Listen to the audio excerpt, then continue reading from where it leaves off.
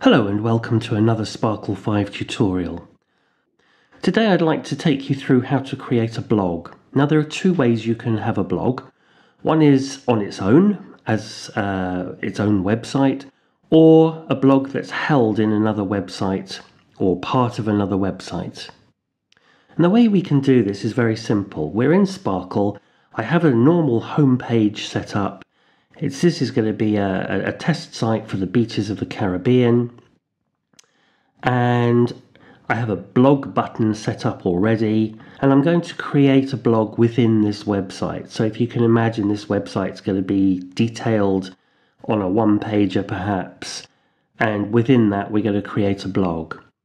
Now it's very simple also to have that blog without a web page, and this is how you do that. So the first thing we're going to do is add a blog page, and we do that by going up to the menu at the top, and you can see there are no existing blogs, so the only option there is a new blog, and we'll just add a blog post. Now there are two pages that it adds. If you look over on the left hand side, it adds a blog post, which is where you start entering your items, information, whatever you want to put on your blog. But it also creates an automatic index page for the blog, and we'll go through this as we proceed. So on the blog post, there are some items predetermined for us. One is the title, and you can click once and basically style this title, and I'm going to leave it as it is because that's what I want. If I click twice, I can see it's actually not a normal title. It has an insert smart field there, and basically that's because this is automatically going to be added to the index page of your blog. So you click again and you can add your title, and this will say this is the first beach in Grenada. I'm not sure what I'm talking about, but we'll go with that.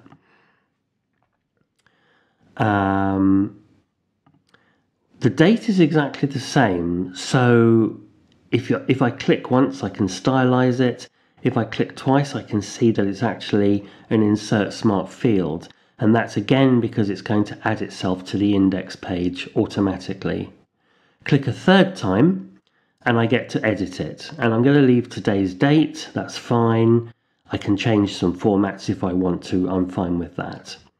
If I click once, I can just say, actually, let's have that slightly bigger. And then I'll just move it more towards the title, and I'll move the blog post text up a little bit as well. So if I click on my index page rather, I can see that my blog has started to appear as an index. Go back to the post, and what we'll do here is we will add some texts. So this is where I start writing all about my trip or the beach, and I'm just going to make the page a bit longer and stretch this out a little bit, not too much, and we'll close it down a little bit. So this is where you just design your blog page, and we'll add our first image. And because we've got some stock images on here, I'm just going to, nice big image to start with over the text, go to the arrange menu and switch on wrap text, back to the style menu, and we've got some stock images, select, and here I've typed in beaches, and these are the first beaches that come up, and we'll stretch and fill. And now we've got some overflowing text. Doesn't matter that much, but there you go. Now let's assume that I've designed my first page. How do I get back to the index page? Well, we need to install a little button,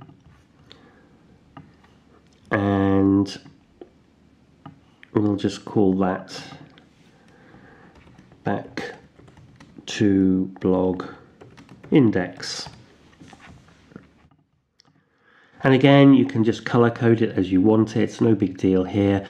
The important thing is on click, go to blog index. Now, I've set the first blog page up. You can see it's part of another website. It's held within, you can see that's the blog section bit there, and here the blog is contained within that section. Let's assume for a minute that I don't want the blog within a website. I just want it a blog as a website on its own. Well, let's go to the index page, and top right hand side in the page contextual menu, you can see Search and Social blog index page. Well, let's turn that to blog index and home page. That now becomes the home page.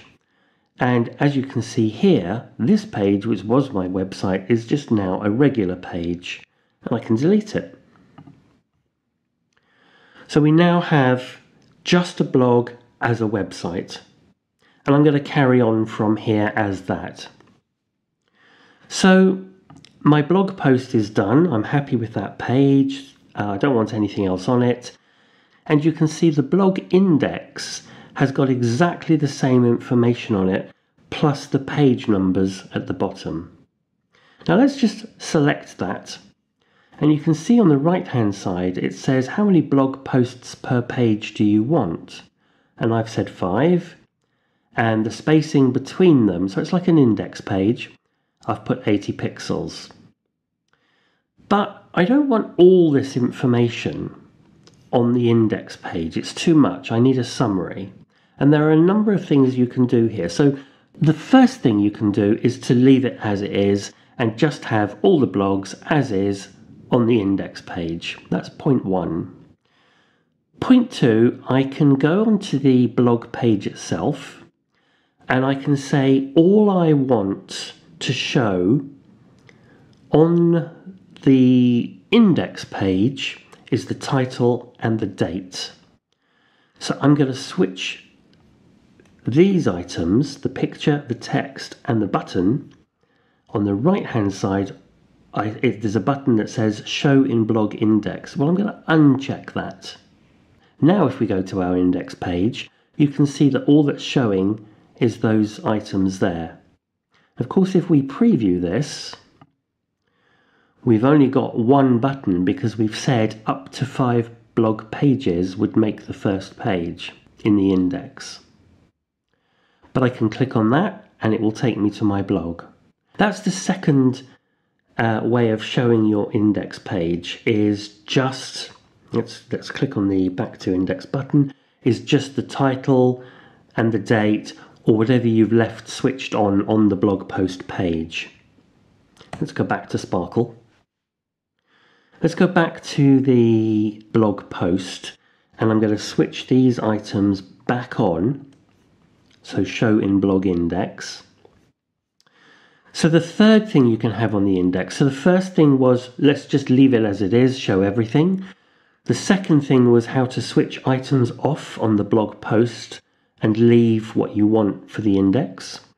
The third thing you can do is, let's say we want the title and the date, maybe we want a little thumbnail and the first sentence of the blog, or perhaps even your own text to introduce the page. So what we'll do here, you can see here on the blog post page, there's an extra little icon in the menu here. We can just click on that and we'll customize the index for this blog page. So we'll click on that, and here at the bottom you get, this is the blog post custom summary. And this is where you do your kind of trimming, editing to show what you want on the index page. It's not a duplicate page, but it's a kind of duplicate on-screen only page. There's no duplicates in the menus on the left-hand side for the page. So you have to remember that you're on the index page. You don't want to start deleting and editing the actual blog page itself. It's a very clever idea.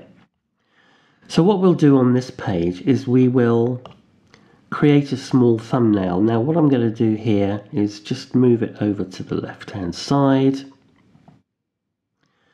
and we'll edit the text just down to 1 sentence. It's going to be an intro. Oh, actually we'll just type in, this was the first beach in Grenada. See the whole report.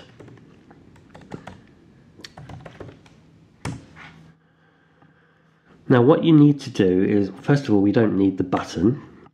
What you need to do is to shorten the text box, which held all the text, because Sparkle will look at the depth of the page and use that as the depth on the index. So we just keep that to a minimum. In fact, I might even move that up so it's a little bit more in line there. Now this is my index summary page. Let's go back to the full blog page, and it's all still there intact as it was. So now if we preview this, there's my full blog page, and I go back to the index, and there's my index. So it's looking really good. Go back to Sparkle. Now you may want to add a custom background. Let's add a built-in pattern maybe. We'll scale that up a little bit, just for a little bit of texture. So you literally design these pages as you would normal web pages. There's no difference in that at all. Now for speed, I can duplicate this page, or I can just create a new page. But for speed, I'm going to literally just create a duplicate page. Now I can do that one of two ways. I clicked at the bottom here to duplicate it. Let's undo that.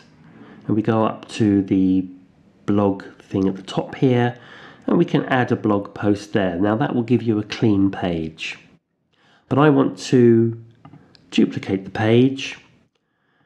I'll change the text to "This is the second beach in Grenada." And I can alter the date, and we'll do that as the 16th. Now, Sparkle will always display in the index page the latest date. So the first item on the index page will always be the most recent date, and then you work down from that. So here we're just going to change the picture. We'll have another beach. The text can stay the same, and the button can stay the same. So I'm building up my blog pages. Now, if you remember, I created an index, a customized index page for this, and I've duplicated that within this page. Now I can change that. I can delete the summary and start again, or I can just go to the summary and edit it. So I would need to place that second image in there, change the text to second, etc., etc. And we go back to our blog post and to our index page. Now you can see how it's building up. And let's just preview that quickly. You play with the spacing. If you need a bit more space between the indexes, you change that 80 pixels maybe to 100 or 120. Whatever you need to do. Now I've got two blog posts on my index. Let's just quickly create another 5 or 6 pages. I won't edit them, but I want to show you how the pagination works. So we'll pop back to Sparkle, and we'll just duplicate, duplicate, duplicate, duplicate, and duplicate. So we now have, well, let's do one more. What the hell? So let's preview this. Now you can see we have 2 buttons, 1 and 2. I'm currently on page 2. And if I go to page 1, there are my 5 items. So that's how you set up blog pages in Sparkle. It's nice and easy.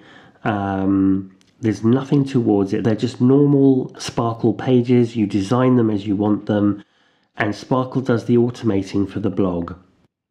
So I hope you enjoyed that. It's much easier than people make out. Take your time to design things properly, make sure it all works, and away you go. Thanks for watching this, and I'll see you in the next one.